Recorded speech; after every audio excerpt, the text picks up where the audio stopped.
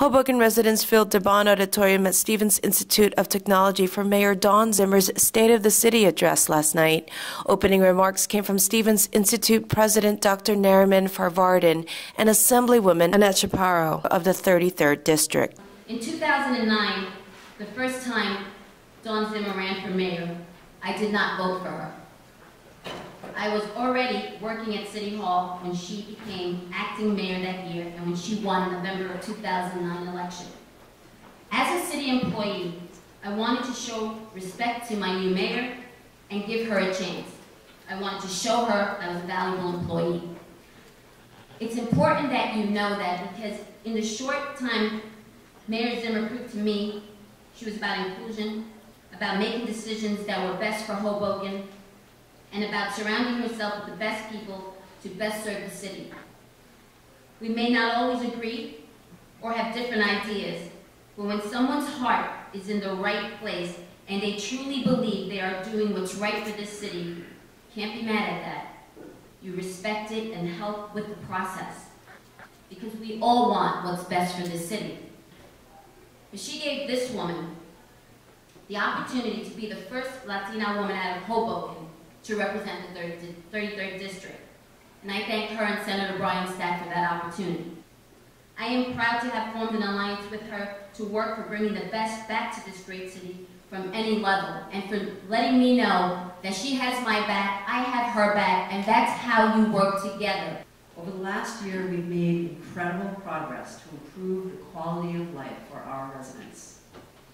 The city invested $11 million in a new second flood pump, and thanks to a partnership with North Hudson Sewage Authority, we have made real progress in solving our flooding problem from typical storms.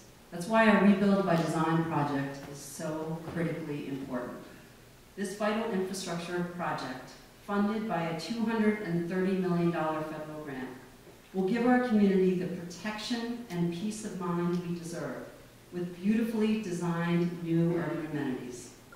We have conducted an extensive public process and are extremely close to jumping the final hurdle to ensure that we receive the $230 million funding needed to protect our city and our region.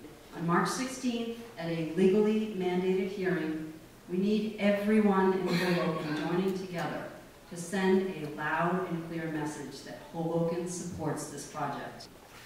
After the public hearing, we'll be moving toward what we call a record of decision at the end of the summer. Once we reach the record of decision, we will have access to the full $230 million grant funding. Hoboken is directly investing a record $12 million this year to upgrade our water main system. After the water mains are replaced, we will move forward with repaving Washington Street, along with other changes like pedestrian signals and green infrastructure to make our main street both safe and beautiful. I am working hard to renegotiate our decades-old agreement with Suez Water, which currently includes $350,000 per year for repairs, but nothing towards long-term upgrading of our water main system.